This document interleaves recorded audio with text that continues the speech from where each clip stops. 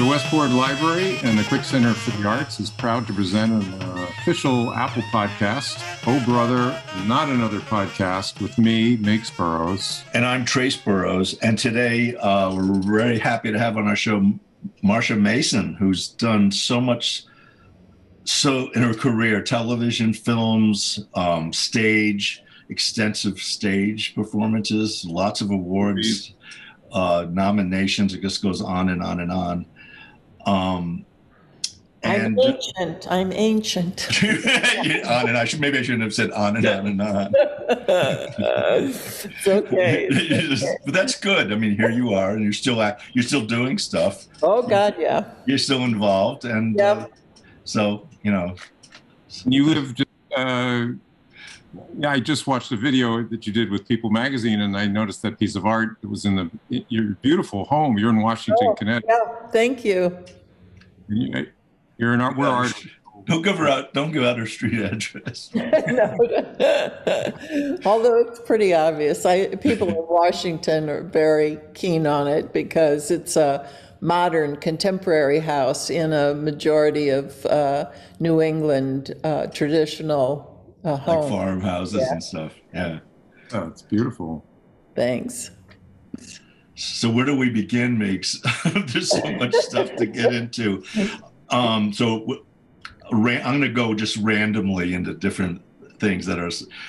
So reading up on you on different places, it says that you were a race car driver at one point. Yeah, I did that. Yeah. Yes, I raced for 7 years, a little over 7 years. Were you on Paul Newman's team? Paul Newman was a fellow Westporter. We're in Westport. Yeah, yeah. Paul was actually the one that got me kind of started. He and I were just happened to be on a plane coming to LA from New York, and we were talking, and he was going out to Riverside to do, I guess, a last race out there, and I asked if I could go out because I loved racing. And when I was in high school, one of my best girlfriend's father had bought a track, and on Sundays we would go to a really early mass and then go out and hand out the pit passes for the funny cars and everything. So I was always kind of keen on it, but I traveled with them wherever I could. And then Paul said to me one day, why don't you go to a racing school? And I didn't even know they had them. And so I did. And the next thing, I got a little car. And then I hooked up with a fellow person that I had met at one of the schools I went to, Bondurant's and, Skip Barber, John Russell, and all of that. And we had a little mom and pop thing because I was living out in LA. And my Willow Springs was the 2 tracks that we had out there. And then I hooked up with Mike Lewis out of San Diego. And he's a big championship driver. And he said to me, why don't we do an arrive and drive? And they fixed up a car for me. And so the next 7 years, Mike and I went out and I raced all the SCCA races and the NASPORT races, and I had a GT3 car, and I went to the Valvoline runoffs, I think 4 times in a row, yeah. Were you the only woman in that? Is other women drivers? At the beginning I was, yeah. Especially in GT3. In stock car, of course, there are many more women. Yeah. But in GT3, there was only one other woman, and she mostly drove Mercedes cars for the Mercedes company, showing executives around and things like that. But it was only the 2 of us out there. Right. Do you consider yourself an adrenaline junkie? I mean, beside the cup. Yeah. I must have been, right? Yeah. Wasn't that scary? I just didn't have enough to do, I guess. Jeez. But I loved it. I had a great time. I met wonderful people. Yeah. Did you have to wear a Nomex suit? Race car drivers wear Oh those. yeah, I had Yeah. a balaclava, the whole 9 yards. Yeah, Wow. had the seat, formed to my body and Yeah. everything. Yeah, Did you ever visit Paul out here in Westport? Did you ever sure. come? Yeah, yeah, yeah. It was lovely. Yeah. And I actually played the Westport Playhouse. I Yeah, I did. was going to ask. Yeah. Yeah, yeah. I did a play by Somerset Maugham called The Circle, directed by Nikki Martin. Yeah. We were both, my brother and I were both apprentices there at different times, but we both Oh, apprenticed. cool. Yeah. Yeah. Ushering, building sets, it's the whole theater thing. Oh, that's lovely. Yeah. Yeah. So, one part in your life, I don't know if you're still doing it. So you've been to India many times. Yes, I went to India twice, actually. Yeah. Twice. Yeah. And are you still a disciple of, let me see if I pronounce this right, Swami Muktananda? Muktananda. Oh, Muktananda. Yeah. I'll never get that right. Yeah. Yeah. Yes. Do you still follow his? Oh, yeah. And Totally. what is his main message?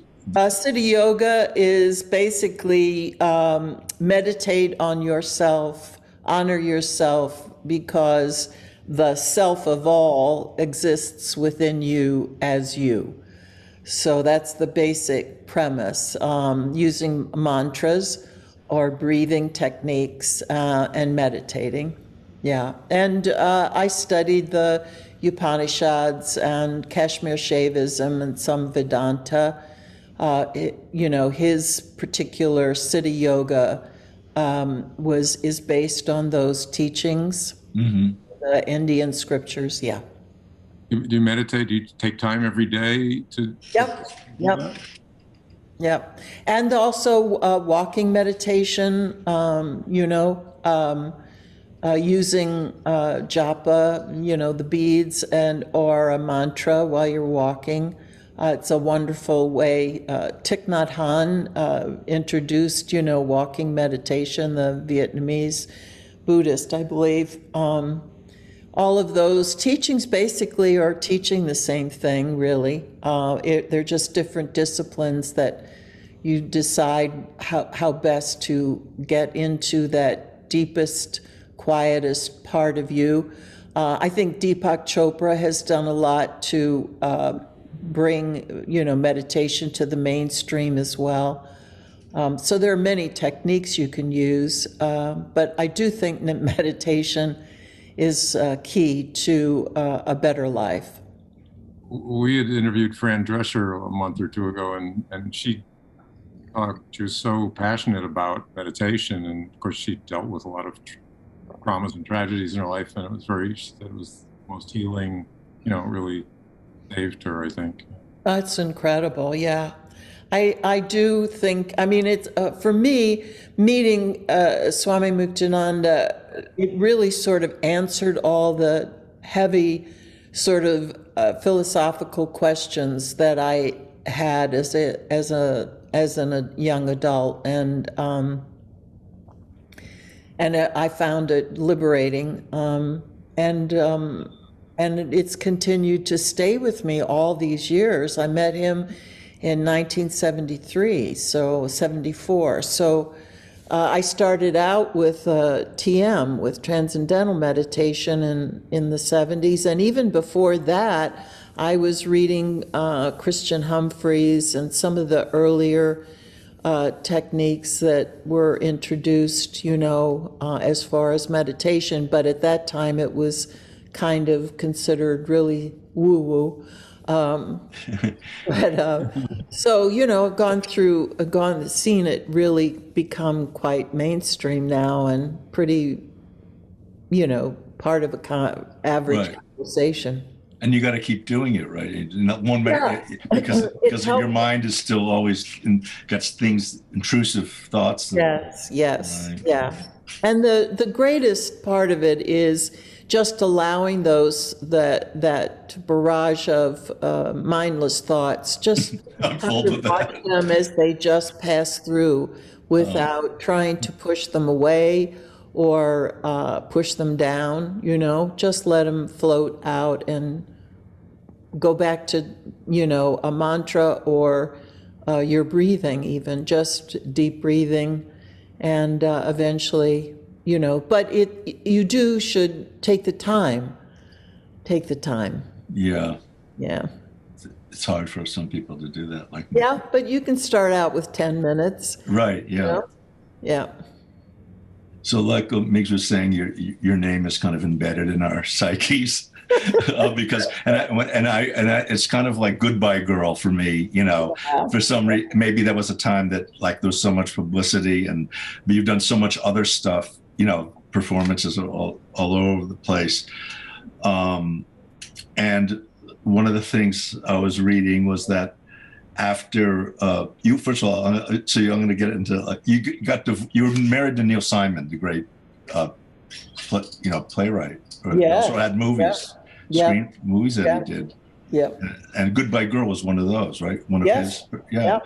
And but then you got divorced. Was that your decision, or was that like a mutual decision between you two? Well, I think it was ultimately a mutual decision. Yes. Yeah. But we had, 10 good years together, and we remained friends afterwards. In fact, I went to London and did Prisoner of Second Avenue after we divorced. And I'm going to be doing Lost in Yonkers at Hartford Stage next year. So right.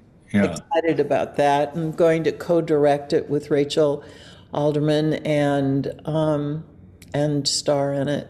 So I'm looking forward to that. Was directing kind of a new passion or a new direction, or? Well, I started directing in the 80s, early 80s, around, 84, something like that, 85. I directed an off-Broadway show for Second Stage. That was my first kind of professional experience as a director. I also directed an afternoon school special back then, and some local stuff when I was still living in LA. In those years. And then I didn't do it for a long time. And then about 6 years ago, I got back into it, and I've been mostly doing regional theater, working at the Arizona Theater and the Arena and places like that. And I really do enjoy directing, and now I have several projects in the works. Hopefully they'll come to fruition in a year or so that I've been working on during the pandemic to direct, and so we'll see what happens. And these productions, future productions, are you also part of you decide on the casting, who's going to be in it, and all that kind of stuff? Yeah. When you're the director, you get to do that. Yeah, you get to do all that stuff. Yeah. Like the ultimate revenge for all the times you've had to. No, you don't do that. Hey, so like of all you probably don't have to audition anymore, I'm guessing. But like back in, you still have to audition. Yeah. You still have to audition for parts. Yeah. So out of your whole life, that all the executives and people in the networks and cable and everything, they barely remember from 7 years ago, let alone 20 or 30. I was talking to older guy, and he was saying he had a class, and the kid in his class didn't know who Marilyn Monroe was. Exactly. No, I'm telling you. Which is like mind-blowing. It is. It's a little scary, but there you go. Right. Were you prepared for your fame? I wouldn't say, it's never overnight. I mean, people say, it was fame, it was 30, it took me 30 years and a day, it wasn't overnight. Right.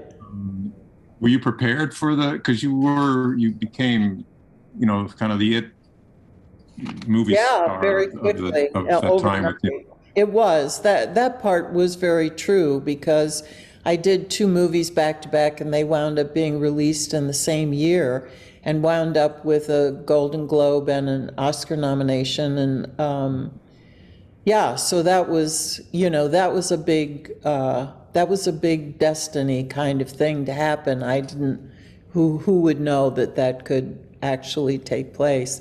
But, what I think it was the years before and the training and the season at ACT and repertory that, you know, prepared me for those roles.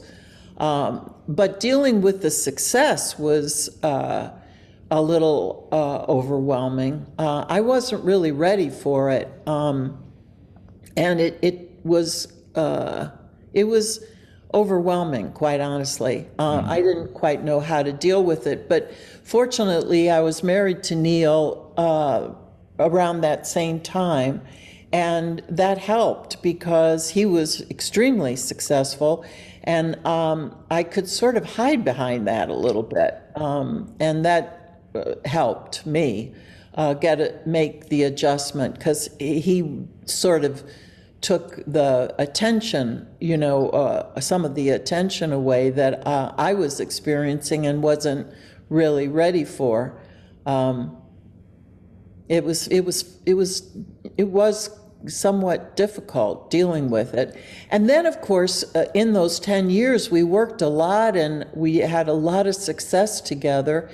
And so when we no longer worked together and we got divorced, all of a sudden the world changed again, and movies were changing in the sense that they were sort of focusing on young people a lot, and so the work wasn't coming as much as it was before. And I was sort of like a 12-cylinder engine, you know. I was used to working a lot. So all of a sudden, I realized that my identity as a person was kind of overly wrapped up in being an actor. And that was, you know, something that I had to work through also, that was just my work and not my identity. And I made a big move to New Mexico and bought some raw land and built a house and started a farm and created a whole business there, and learned to be an entrepreneur and a business person and a manager of men, and run the farm. Yeah. And did that for almost 20 years. Well, I continued to work, but not as often, you know, as I would have. And then after 20 some odd years, you know, I wanted to downsize and simplify and sort of come back east and refocus myself. And that's sort of, you know, part of the directing and the acting and everything. So that's sort of where I am today now. How did you pick the town that you're living in? Did you have friends that live up here? Yeah. I have a lot of friends who live around here in New Milford and New Preston and Kent and Cornwall and Washington, and yeah. And so, and it's so beautiful here, and yet it's close to the city. And I love the theater so much. And I've always considered myself a New York actor. Yeah. Yeah, so that's really, and now I'm, you know, that's pretty much what I'm doing. Yeah. Yeah, Although I just was out in LA. I finished up the final season of Grace and Frankie, so that was nice too. So how was that going back to the set after COVID? You had a big break with the COVID, right? Yeah. Yeah, they did, but we were, I mean, I was tested 5 out of 7 days, and shields and masks and all of that, but it was still made it wonderful. And Jane feels very bittersweet. She's finishing up tomorrow and then she's going on to movies and stuff, but it was wonderful working with she and Lily and everybody there. There's just such a great group of people, and Marta Kaufman and everybody, just really wonderful. I went to Carnegie with her. Oh, You did did? you? Yeah, Yeah. Marta. I didn't know that. Yeah. I think she went to Carnegie, if that's the right one. She was like the Friends partial Yeah. executive director. Anyway, Yep. Yeah, she Did you- was. known Lily or Jane beforehand? I mean, were you friends or comfortable with each Yeah, I other? knew Jane. I knew both of them, you know, casually, as you do in Los Angeles. We knew of each other. In fact, with Lily, she was supposed to do a film that Neil wrote called The Cheap Detective, and at the last minute, she couldn't do it, and because of her commitment to her one-person show, and I stepped in and did that role. So I have a kind of loose connection to Lily also. And then, of course, we became, more close and friends while we were working together on Grace and Frankie. Do you still teach? Yes, I have through the Herbert Berghoff studio, HB Studios. I still, I taught during the pandemic, the first part of the pandemic. And I did a master class for a week at Carnegie Mellon several years ago now. Gary Klein, who's the musical theater director there, got me there. And I like teaching. So what advice would you give to actors that go to casting to relax? Because I dabbled like for a few months, you went to a few casting sessions, and I was like so petrified. It was hard to relax and I know like if you tense up, it's like it's gone. So what would your advice be to an actor to how to relax in an audition? Always accept the tension. Always accept the nervousness. Everybody, and what was wonderful being a director and being on the other side of the table or on the other side of the camera, we're all nervous, and we understand that. So it's okay. It's perfectly okay to be nervous. Everybody understands that's a given.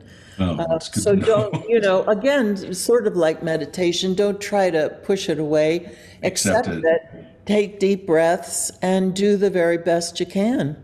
And but the whole thing is, for me, is show up truly as yourself. Don't try to second guess what you think they want, because more often than not, I wound up getting roles not because I was right for the role I auditioned, but they thought I was good even though I didn't get the role. I mean, that's actually how I got the first two movies, the Cinderella Liberty and Blume in Love, was the directors recommended me to somebody else. So you never know. Yeah. That's one part. Yeah, that's advice I haven't heard before. They go in. I've heard some actors say they go into auditions. Well, beginning actors who turn out later to become stars, but say, my first audition, I just said, what? I don't care if I get this. They go in with that attitude of I could care less. So then that relaxes them.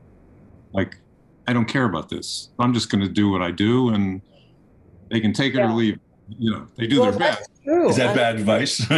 No, I think it's true. I mean, if you can talk yourself into believing that. Yeah. But I've been in that situation too. When I auditioned for The Good Doctor and met Neil, I was already, I was really planning on going back to ACT for a second season, so I didn't care.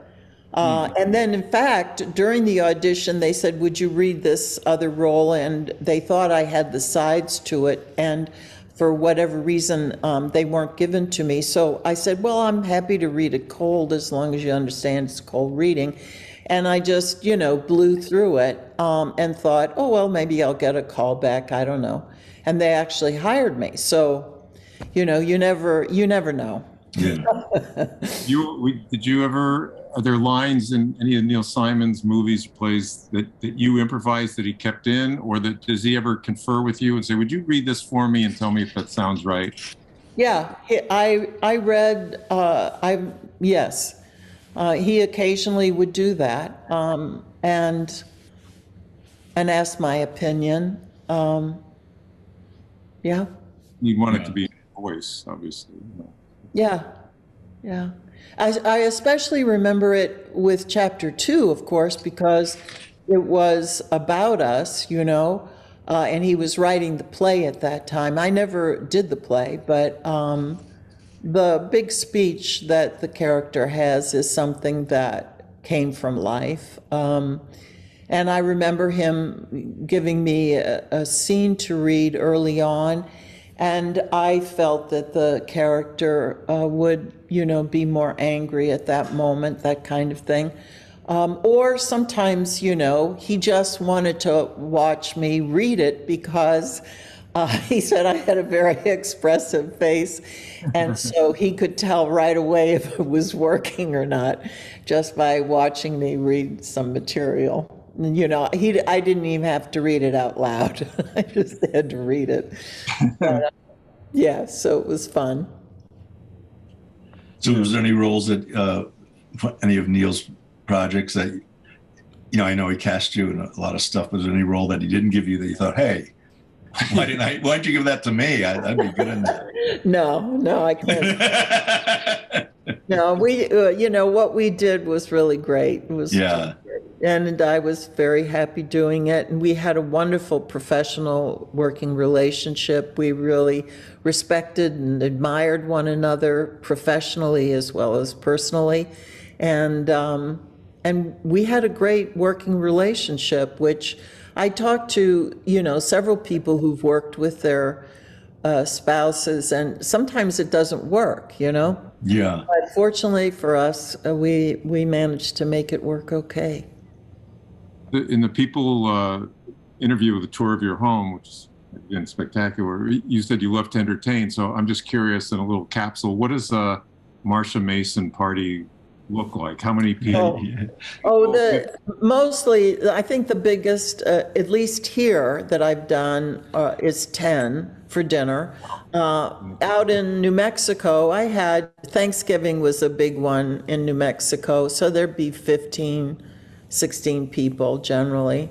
And otherwise, you know, small, you know, 4, 6, 8 people. That kind of thing. Yeah, nothing too, the one time I gave a huge party and opened up the farm for a charitable event, and we had I think 165 people, but it was all outside, and we served dinner, and it was catered and all of that kind of thing. And I had help, you know, with it, but I've never done anything bigger than that. Yeah. Small dinner parties, play charades or anything like Yeah, that? right. Do actor things, play charades. No, we didn't, you know, when Neil and I were married, we had a lot of fun doing some dinner parties, but the conversation was always really wonderful and scintillating. And Yeah. So mostly it was I think the British are very good at that. They understand that, you know, the meal is about socializing and contributing to the conversation. And so I find mixing people up, it can be kind of a fun, wonderful way to do it. Yeah, that's good. It's funny you mentioned the British, because in some interview he mentioned you were together, but they were asking him about, maybe it was in Britain, and he said he didn't think the British got him as well as Americans. That's true. Yeah, the English, yeah.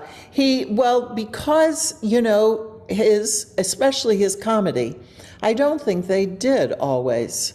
Although part of the reason I think that Prisoner of Second Avenue was so successful is it was Richard and I, and we understood him and the material, but it's kind of hard sometimes for the British to get his rhythms, you know. On the other hand, he thought that some of the plays that were that were translated, he was very, very pleased with the Italian translations, and thought those were really good. And he could always tell because of the laughter and everything, even if it was and when we would go to Europe, invariably there'd be some theater would be playing one of his plays. I remember we were in Amsterdam or Copenhagen, and somebody was doing Plaza Suite, and so we went and watched it for a little bit in a foreign language. In Dutch. But yeah, so it was really pretty amazing. Where can people see you? You know, you've been very generous with your time, so I don't want to take too much of it, more of it. But where will you be? You're going to be in Hartford. Is that what you said? I'm going to be in Hartford in April, doing Lost in Yonkers at the Hartford stage. So I'm looking forward to that. Yeah. When you do your project, these new projects, you pick like the play, like you search, you have a playwright write something new, or you find some play and you say, oh, this is something I would like to get behind. Well, it's kind of interesting. The two projects in particular, I'm involved with the screenwriter and playwright Tony Fingleton, who's Australian. He wrote a movie called Swimming Upstream with Jeffrey Rush and Judy Davis, an autobiographical movie about two young boys competing for the Australian Olympics and a dysfunctional family. And we are adapting it to the stage. And it's kind of an exciting project. We're hoping to have a workshop at the Alley Theater in Houston in the next year or so. And the big thing was to be able to show swimming without water. So it's very exciting what we're doing with it. And then Tony and I are also, I did a movie for him called Drop Dead Fred, and that's a big... Oh, I remember that from way back, yeah. And especially in Australia. So we are writing the book for the musical right now. So we're very excited about that and hope maybe in the next year or two we'll have a workshop of that. So we'll see. Well, how do you swim on? I'm just curious. You don't want to give it away, but are you suspended? You'll have to come and see it. Yeah. Well, thank you so much. Yeah, thank you very much. Oh, you're welcome. You're welcome. My pleasure. It was lovely talking to both of you. Thank you. Oh, my pleasure. Thank you. Thanks. Bye. Bye.